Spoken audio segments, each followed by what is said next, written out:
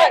Nonviolence, no other way say. Say that my brightness, my lightness is rightness, but like this, I cock this, not violent. I rock this for sober. Listen, we are in the building right now, the Now Encounter.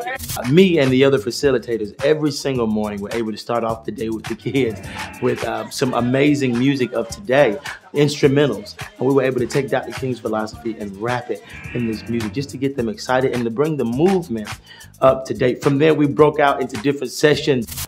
The piece where there's just no violence happening, but nobody's really getting along, is just, it's called negative peace. There were kids up in the fire station. What's the powerful thing about unconditional love? It's contagious. It's infectious. And there were kids down below, and there were kids all around the King Center. It was just an amazing event. The time is now. Because you learn about Martin Luther King mostly all your life, but you don't go as deep as you have in this camp, and it's really great. So he heard that voice tell him to stand up for truth, stand up for justice, and stand up for righteousness, and he will be with him always. And that's when those fears left him. I'm definitely in like a state of overwhelming just gratitude.